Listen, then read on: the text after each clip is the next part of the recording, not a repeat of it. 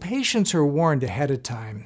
If we have embryos that are at the blastocyst stage on cycle day 5, we will biopsy those and have the results by early morning day 6.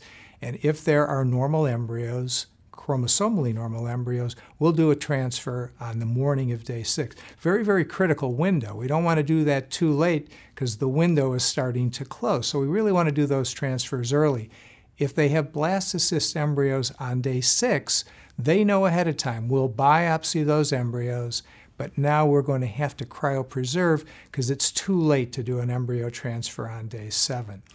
The nice possibility exists that we'll have that answer back in 7 or 8 days. So if they don't have a transfer in a fresh cycle, now we're prepared in that frozen cycle, which we can go to immediately, either doing a natural cycle or a hormone add-back cycle to transfer a chromosomally normal embryo.